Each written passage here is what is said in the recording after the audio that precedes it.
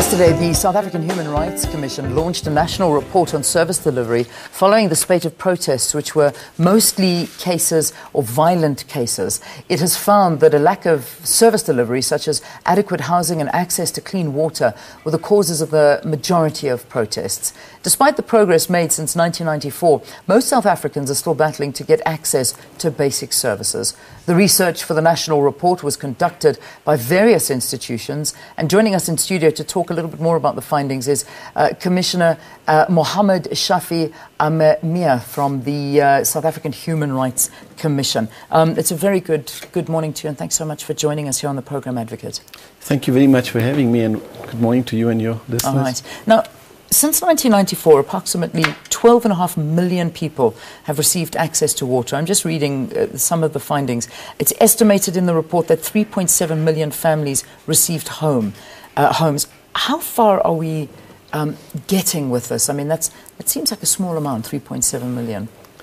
Yeah, I think we must put it in context. In 1994, there was this grand plan to build houses for poor people. And we've come a long way since then, because out of the 3.7 million people that were given the opportunity, 2.8 million houses were built, translating into 12.7 million people receiving houses, which is about 20% of the population would not otherwise have qualified for houses. So that in itself was a good progress. And thereafter, what was going to happen is there was a 1% budget of the GDP that was set aside for this kind of progress. Unfortunately, what has happened over the period of time, a lack of coordination between the excellent policies and legislation that was there and the lack of accountability and interface between the three levels of government, national government, provincial government and local government, that caused a problem in the sense that things kind of fell apart.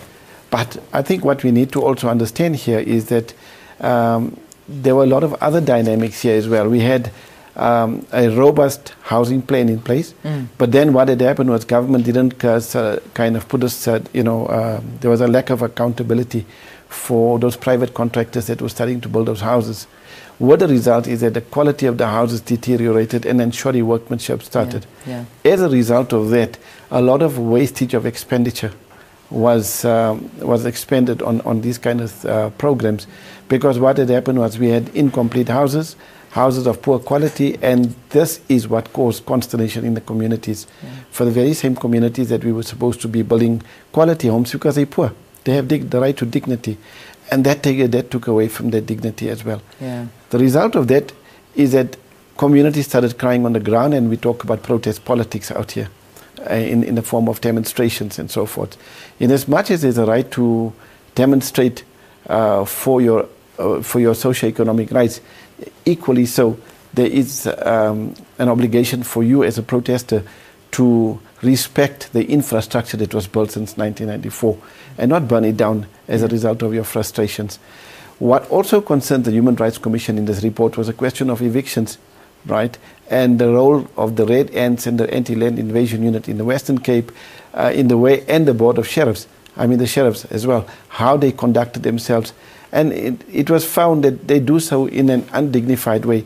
This kind of causes a lot of tensions on the communities on the ground itself. Yeah, indeed. If we just get back to a little bit of basic services, when we look at Section 26 of the Constitution, it says that every citizen is entitled to service delivery, basic service delivery. This is not happening in the country.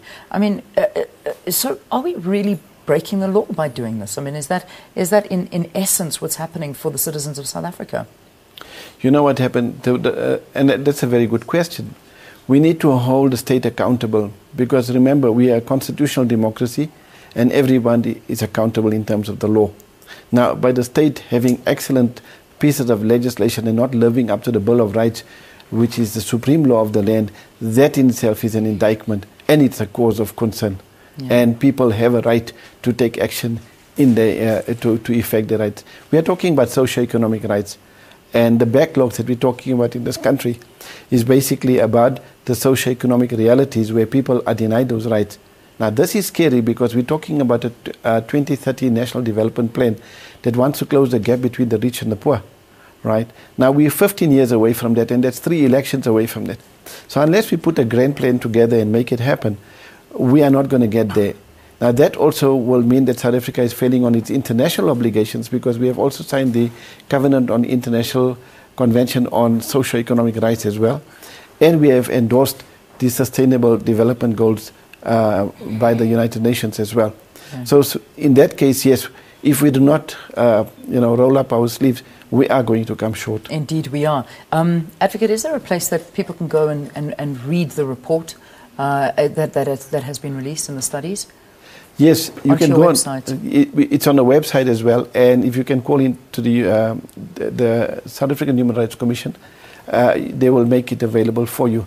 Okay. The website is www.sahrc.gov.za. Okay, excellent. Thank you very much for joining us here on the program. Just talking about the national report on service delivery following these spate of protests that we've been seeing all over the country. And you do know that we have got the local government elections coming up next year, and that is just going to see these protests getting harder and more furious throughout the country. So it's something to watch out for. Advocate Mohamed Shafie Ameermia, thank you very much. Appointed full-time commissioner in the South African Human Rights Commission for a 7-year term.